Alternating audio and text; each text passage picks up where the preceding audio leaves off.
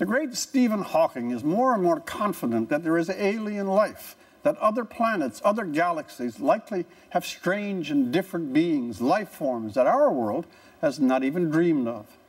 Well, after Monday night's episode of Star Trek: The Next Generation, I think he's onto something. Trump is not Mr. Spock. Spock worships logic. Donald is allergic to it. Nor, for that matter, is Hillary Mr. Data. Data can't lose anything. He is a non-wipeable server. Nonetheless, what people have kindly called, but with considerable disrespect to the term, a debate between these two, offered the first firm building block for a theory of extraterrestrial interference in human affairs. The strangeness and weird novelty of this election distracts from its consequences. There is a ferocity in the battle going on down south that should be more alarming than entertaining. After the amusement or wonder of the campaign, one of these two will be president. But it is a just question, considering the state of American politics and its wild turn into outlandish spectacle, whether the morning after the election, at least half of America will be willing or able to accept the verdict of the other half, whichever wins. It is a very dangerous moment to be so intensely divided. The divisive energies of America that have made the Trump moment possible are deep, and they will abide. Outsiders look at a race between a reality television exhibitionist and a deeply flawed, untrustworthy career insider and weep.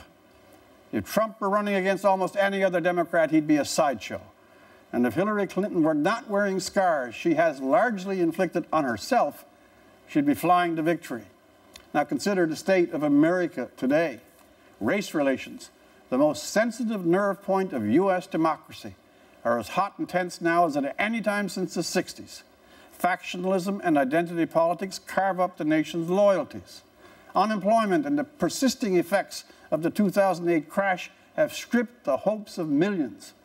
The world is a cauldron, Syria a field of blood, Europe after Brexit, terrorism a fact of life, and the menacing tyrants of the world, Mr. Putin, Kim Jong-un, and the Ayatollahs of Iran, operating with minimal restraint.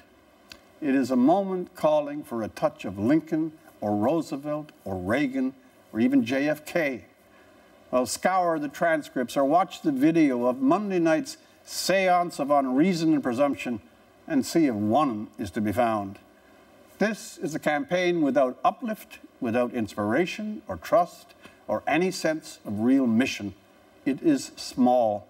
Vote for Hillary out of dread of Trump, Trump out of distrust of Clinton. The consequences? This will likely be an election that doesn't resolve the tensions and fears of Americans, but calls wind to the flames. For The National, I'm Rex.